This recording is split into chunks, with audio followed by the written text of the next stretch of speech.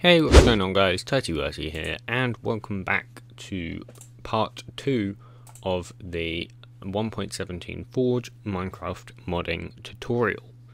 Now in this one we are just going to be creating a very simple item, and yeah, I mean that's pretty much it, so let's go ahead and get started. So the first thing we're actually going to do is just delete these two test folders. That's not actually to do with items, but they're just useless folders. We don't need those. They just clutter up our package explorer. The next thing we need to go ahead and do is just create a simple package, and I like to call this core, and then inside of that I like to create a package called init for init meaning initialization. And then here I'm going to create a class called item init. You can also call this mod items if you want, whichever one you prefer. Some people also call it like tutorial items, so like their mod ID and then items. So like I suppose it would actually be tutorial mod items. That's probably the best way to do it. But I'm just so used to doing item init. It's just so much easier to say, easier to do. So I'm going to be leaving it as item init. Okay, and we can just make this class final and give it a private constructor, since we're never going to be constructing our item init. It is simply just going to be for static fields, pretty much. So what we can do is, well, we first need to create the objects that we will register our items to, and for that we are going to use something called a deferred register.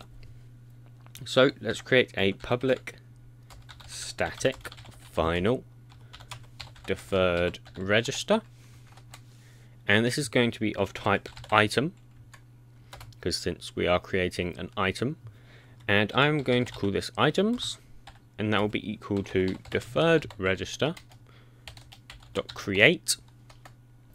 Now this will take in the registry that is used for items, and to get the registry we just call forge registries dot items. And then finally the last parameter here is our mod ID. So since we created a static field for that, we can just call tutorial mod.mod ID and just import item from net.minecraft.world.item.item. Okay, and I guess we're going to have to import tutorial mod as well. There we go. The next thing we're going to want to do is actually create our item field. So deferred register basically here is the register. It's what you register your items to. But you don't register an item to it, you register a registry object which contains an item to it. So let's create this. So this will also be public static final, or in fact we could even have this private, since it's probably not going to be accessed anywhere else. But I'm just going to keep it public because we might want to use it in the future somewhere else. So let's create a registry object, and obviously of type item. Okay, and let's call this example underscore item. Oh, what did I do there? Oh dear, how do I get rid of that? I'm not sure. What did I actually do here? Can I just close this? Oh dear. Please let me close it. Has that worked? Yes. Okay. I don't know what I did there. That is very interesting. Yeah. So example item, and this is going to be equal to items, which is our register. Items dot register. And then this is the name of your item. So this needs to be fully lowercase, no spaces, pretty much the same sort of syntax as your mod ID. So Obviously this will just be example underscore item. Obviously underscores replacing spaces, and this will be equal to a supplier of a new item. And once this loads, it will then ask for a properties. So for this we simply just do a new item dot properties, and boom, we now have an item. Obviously it's slightly weirdly formatted. There we go. So that is an item. However, there are some properties we can add, hence we are creating a properties object. So if we put a dot there, we can see all the different properties that you can add. I'm going to first do the creative tab. So for that it's just dot tab, and then you pass in the creative mode tab, which I believe is just creative mode tab and then dot whatever tab. So I'm just going to put this in misc, it's miscellaneous. And obviously there's a bunch of other ones here, so you can have it like fire resistance, have it so it doesn't repair, give it durability, food, so you can make it food, that's fairly simple too. You can give it a max stack size. There's a bunch of different things you can do, but that's, I think, all I'm going to do. I guess I'll make it fire resistant as well. Sure. And you simply just chain these because it's a builder sort of system.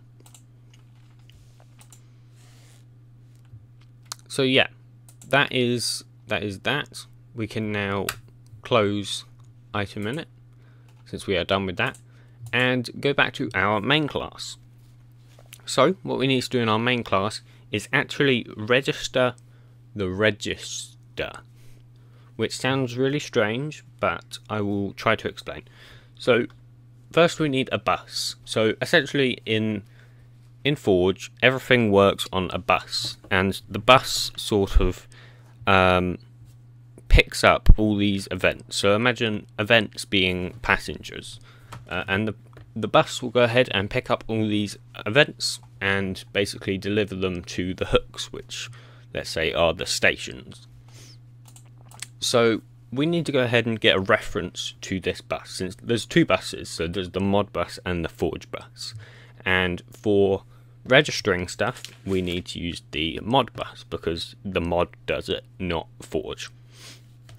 So to get an access to that bus, we can go ahead and create, so it is an iEvent bus that we are looking for, and we'll just call that bus, and that is equal to FML mod loading context. Oh, FML Java mod loading context. Huh, okay, I didn't know they changed the name of that, but yep. Get mod event bus. And you could probably also make this a var, to be honest.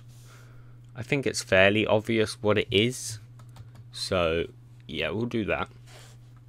And then we simply just want to call item init dot items. So this is our deferred register. And we just call dot register, and then that takes in the bus. There we go. And that will register all of our items. It will register our register. It will register our deferred register, which registers our registry objects. It's a little bit confusing, but eventually you'll get used to it and you'll sort of understand it. But yeah, I mean that's pretty much it. We do obviously need to go ahead and create the lang and also the item model and obviously the item texture. So let's go ahead and do that. So let's go into our source main resources, and in here we want to create a folder called assets. Yep, I did spell that right. Okay, and then dot, and then this is your mod ID, so the same place in your build.gradle, in your main file, and in your mods.toml. So mine was tutorial mod. Yep, and then we can create, let's do the lang first. Lang is the easiest. .lang. There we go. And in here we just create a file. So that will be en_us.json.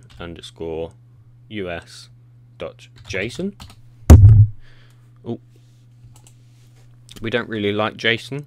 JSON is not a nice guy, but we do have to use JSON quite a lot in modding. Like a lot actually. It's implemented a fair amount. So in here we first need to put the key, and for items that is item dot, and then our mod ID, so tutorial mod dot, and then the name of our item, which was example_item. And for the value, that is literally just what you want it to translate to, so example item. And obviously this can be exactly how you want it to look, pretty much. Then we can just save that. Fairly simple. Then let's create another package, and this will be for the models. There we go. And in here we can create another package for the item models. And while we're at it, I'm just going to create one for the block models. So that is just item and block. Make sure it's not plural, these two. Everything has to be exactly as I'm showing you right here. Apart from the mod ID, of course. That would be your own mod ID. So let's go into here. Let's create a file. This file needs to be the exact same name as your item. It cannot be any different. So for me that was example_item. And then it's a .json again. JSON is everywhere. Okay. And I'm just going to write this out. However, I will have a template for this in the description, which will probably be this exact template I'm writing right now. So textures, you can write it out if you want. I mean, eventually, if you make enough items, you'll probably just remember it off by heart, like I do. But yeah, I mean, that's just how it is. There we go. So this is what the item will look like. Now, I should mention, if you want it to be shown in the hand like a sword or a tool or a stick, for example, you change this generated here to handheld, and that will make it look like it's held in the hand like a sword or a stick or pickaxe or whatever. But obviously for most items you just want to use generated, since that is like the normal display. So right here would be your mod ID, so that's tutorial mod, and then items, which is where the texture will be, and then example item is the name of our texture. So let's go ahead and save that, and let's come out of here. Let's create another package which will be for the textures. And in here I'm just going to create two packages, one for blocks and one for items. So obviously those are both plural. And here you will just put your texture. So really quickly, I haven't made a texture. I'm just going to open paint.net. Obviously you don't have to use paint.net, you can use GIMP, you can use Photoshop, you can use Sprite. There's a bunch. Just don't use MS Paint and don't use Paint 3D, since you cannot have transparency on those, which are not great. So obviously 16 by 16 is the normal texture size, the good texture size. I don't know. I really don't know what I'm trying to draw here, so it's just an example item. So I'm not really worried about what I'm drawing.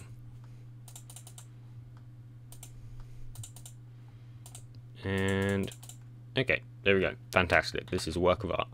So we will just want to go ahead and save this in our mod folder. So mine was on the A drive, and then 1.70 tutorial mod, source, main, resources, assets, tutorial mod, textures, items. And this is the exact name of your item, so example_item. And there you go. If we go back into here, we just can hit refresh, and there we go. That is our texture, and we can obviously open it in here. It's a bit weird because of how Eclipse displays it, but it is there. So that's it. We can go ahead and run the game now. Okay, so as you can see, I am now in the game. Don't mind the lag. My CPU pretty bad. But if we now go into the miscellaneous tab, we can see our example item, and yeah, look how beautiful it is. It's amazing. So yeah, that's pretty much it. The next tutorial I'll just be doing blocks, very simple. So yeah, I will see you guys in the next tutorial. So obviously, if you did enjoy, please do be sure to smash your face into that like button, and also go ahead and subscribe as well. So yeah, if you have any issues with this tutorial, obviously make sure you join my Discord server. I'm more likely to check that. Well, I will see it if it's in the Discord server. If it's in the comments, I might not. So yeah, I'll see you guys in the next tutorial. Goodbye.